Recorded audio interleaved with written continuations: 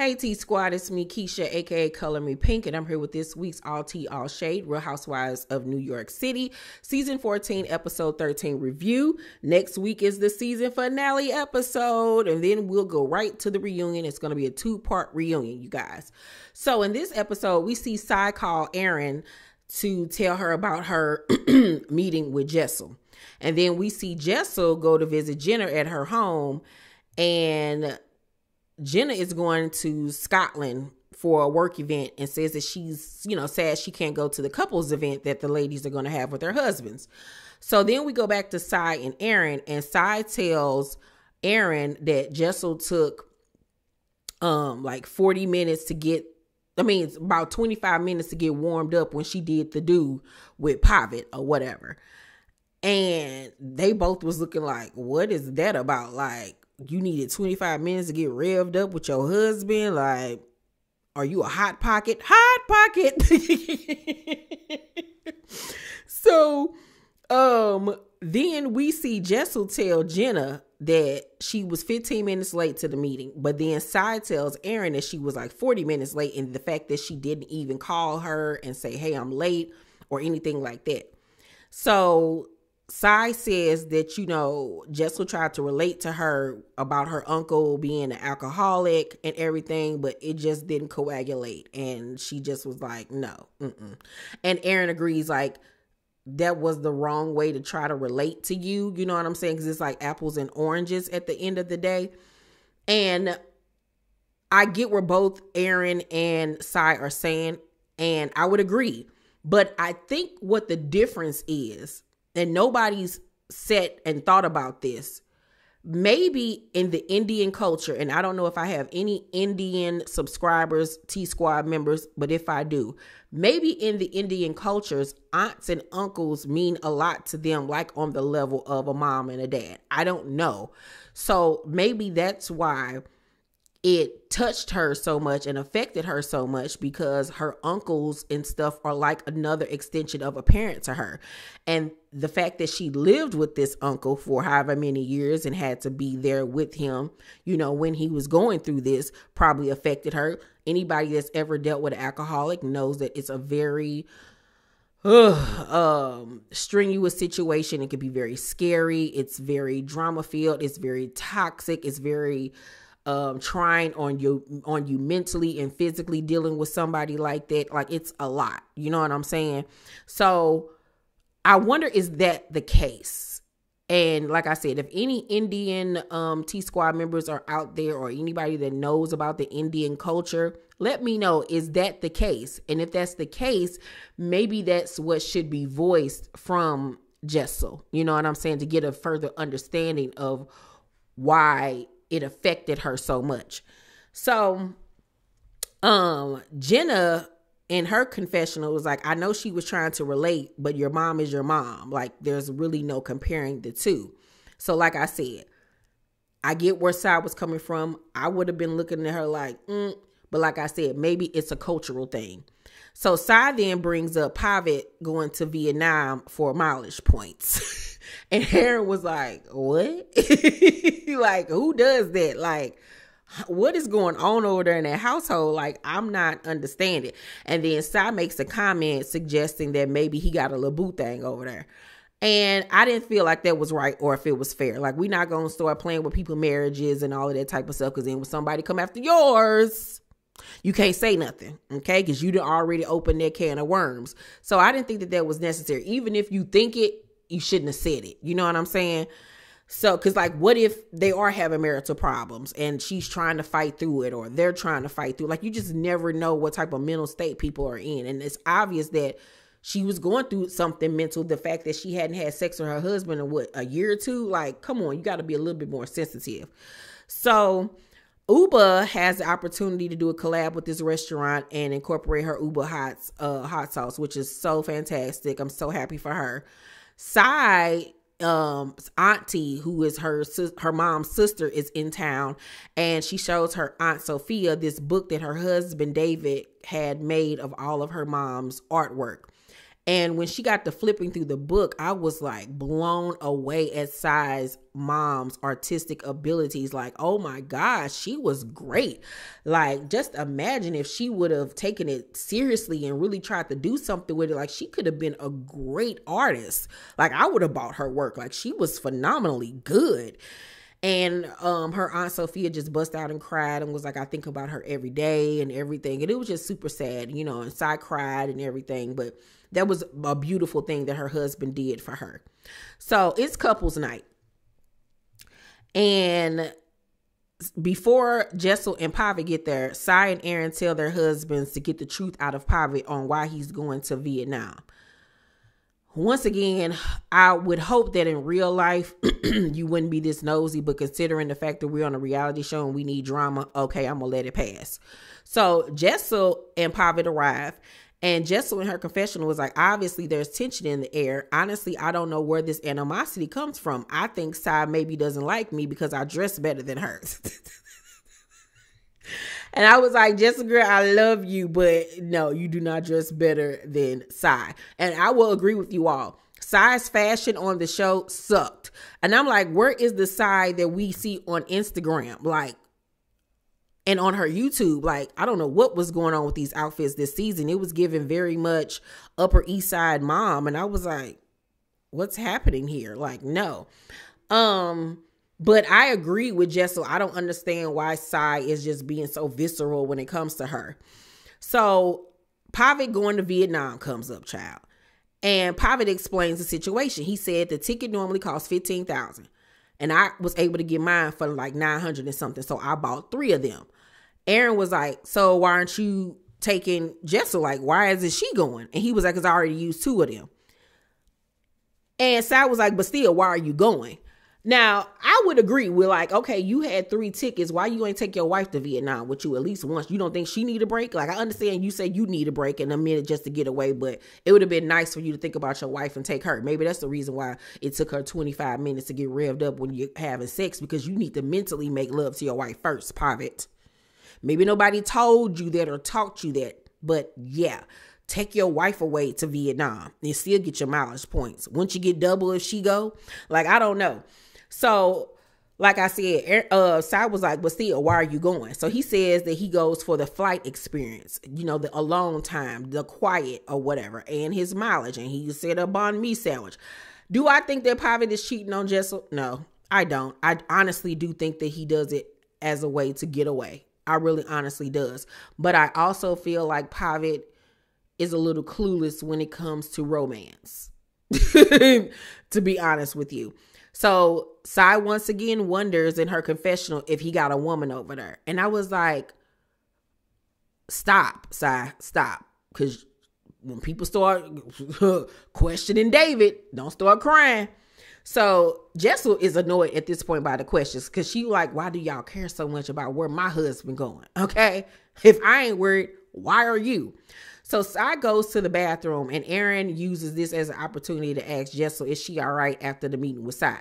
And I was like, Erin, you so messy. You just love to keep shit going. So Jessel tells her that she don't know what she's done to Sai. Sai comes back and enters the conversation, and Sai says, I felt like the reason you wanted to meet with me could have been discussed over the phone. And Jessel was like, you know, we all should have a lunch. You know what I'm saying? I just wanted to talk to you and, you know, clear up everything, because on the boat you were upset. And Sai was like, I was upset because you're not understanding what we're saying to you. It's like there's no accountability for anything, and you're talking in circles. Then you bring up my mom. I'm going to be honest with you. I don't want to talk about my mom in that aspect. I was actually offended, to be honest. And she's right and okay with saying how she felt in that moment, okay? She may come across very curt when she's saying it, but that's just the type of person that Sai is. I'm the type of person as well. I'm not going to beat around the bush. I'm just going to tell you how I feel about things. And you might think I'm trying to be mean, but I'm just literally just talking to you and telling you how I feel. You know what I'm saying? So, Jessel says, I thought the situation with my uncle would, you know, relate to you. I wasn't trying to be disrespectful or anything like that. So, Ubah arrives and is like, why are they arguing? Like, what is going on here? Jessel then says to Sai, I didn't know that would be something that would offend you. And Sai says, I just want you to be honest. And Jessel was like, I've been honest about everything. I've never lied to you about anything. And Sai was like, you are a liar. You just lied about Pavitt going to Vietnam. You told me that he was going in a week. Now we find out from him that he don't even have a set date or whatever yet. And the producers then go back to the day that they had the conversation, and she never said that he was leaving in a week. Jessel said he'll be leaving in a few weeks. So, Sai, you are 100% in the wrong and mad for no reason. And you owe her an apology. And you look stupid.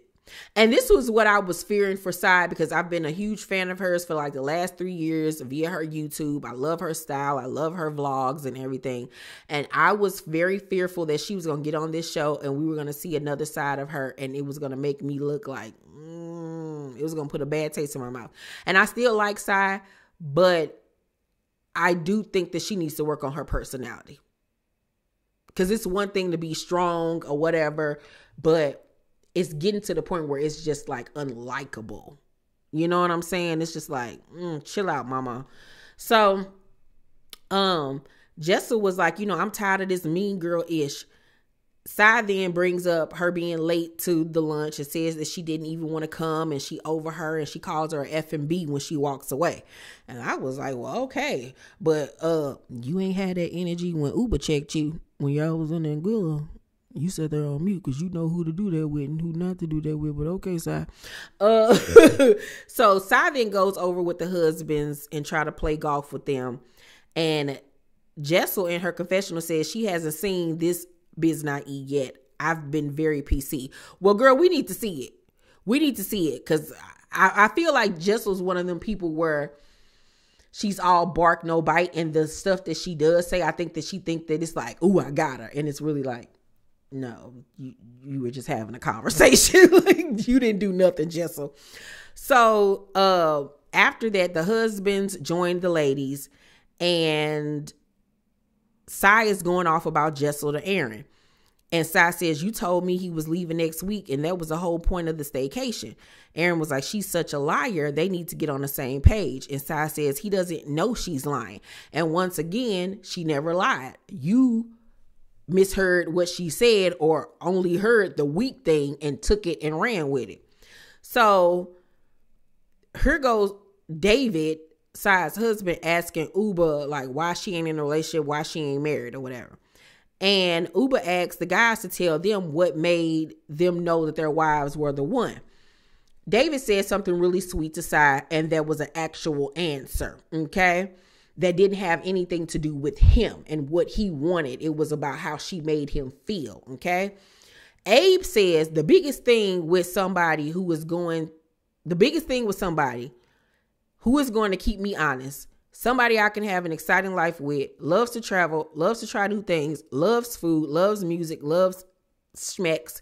They can put up with my ish, and I could put up with her ish for the most part. He just said all the things that he wanted in a wife, not what made her fit the bill. Like, what was it about her? So he didn't give a good answer to me at all. So then it's Pavitt's turn, and Pavitt says, life is an adventure, and you don't want to live a boring life, and I just want to travel and eat and have fun and do whatever, and she's the perfect partner for that. Is being able to do what you love with someone else, and they put up with your ish. Here goes Sai in her confessional. I'm sorry, you married her because she let you do whatever you want. Him and Abe literally just answered the question the same way, and you're only pointing out what Pavitt said. Did you not hear what Abe said? They literally had the same answer. Trash answers, to be honest with you, both of them. But nobody's pointing that out.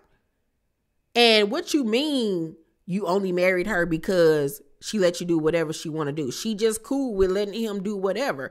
Do I think that Jessel wants more out of the marriage, but she's playing this, I don't care, I'm a cool girl, I'm a cool wife, I don't nag him. I do. I think that she wants more romance and affection from him, but I think that she is too prideful to ask maybe, and he's too clueless to see that that needs to happen. But maybe them being on this show will show them what they need to do to fix their marriage and get that spark going. So Ubah shows side pics of her new boo thing and says that she's the only one who knows and keep it between them. Okay. She hasn't given us a name, haven't shown us a picture, the audience, or anything. She made sure to show side her phone like this. Okay. Now this plays into what's going to happen on next week's episode on the season finale. So at the end of the episode, Brian and Jenna visit Jessel at her home, and Jessel tells them what happened with Sai at the couples night, and Pavitt joins their conversation. Jenna was like, from the outside looking in, losing her mother the way she did, I think is very different for her than an uncle. And then considering that Sai had just lost her mom, like this was fresh for her. So Jessel was like, her energy towards me was very cold. She called me a prude. She called me a diva. Jenna then turns to Pavitt and says, is she a diva? And Pavitt was like, Jess, no. Is Sai bipolar? Yes. And Brian was like, I think you should retract that. And Jessel was like, yeah. And I was like, yeah, because you can't make comments like that now, Pavitt, and if the cameras weren't there, he could have said it. But if the cameras being there, people with bipolar are going to take offense to, him saying it. The world is just so sensitive now. But okay. So Pavitt was like, okay, I retract it. But she also thinks she's lying about everything. Brian tells her that Erin said that Pavitt said he liked her because she let him do whatever he wants, and that he wasn't wearing his wedding ring that night. So Jessel tells Pavitt, does he remember what he said that night when, the guys were asked to say why they wanted to marry their wives? And he was like, no, I was like 5 scotches in. I don't remember what I said. And so Jessel was like, it never had anything to do with him being able to do whatever he wants. He's never worn his wedding ring. He lost it 2 weeks after we got married, and we never replaced it. And she says, but let me just close the loop on this though. He's my best friend. And you can tell that they really do love each other. They have like a friendship marriage. You know what I'm saying? And I think that might have to do a lot with their culture. You know what I'm saying? So she tears up, and I felt bad for Jessel. I really did, because people were questioning how her husband feels about her.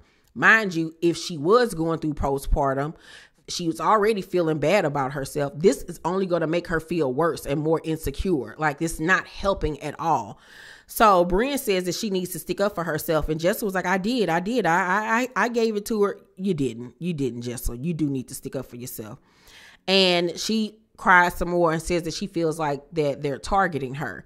And I agree. I do agree and think that Erin and Sai are like piling on her, and it's not right and it's not fair at all. And I don't think that it's a big ooh because he's not wearing a wedding ring. Like, everybody don't want to wear no ring. I'd be honest with you, I love rings, but if I were ever to get married, I don't see me wearing my wedding ring every day because rings irritate me after a while. I would have to take that thing off. No, I'll get a tattoo or something, but no, I don't want all that on me. No, absolutely not. But overall, I'm gonna give tonight's episode a B-. It was a good episode, but I'm gonna have to say the MVP of this episode was Jessel, and the loser of this episode was Sai. Very disappointed. Very, very disappointed. Team Jessel. Y'all let me know what y'all thought about the episode down below in the comment section. Make sure to thumbs up this video, like and subscribe, and hit that notification bell button. I love you, T Squad, and I'll see you on the next video. Bye bye.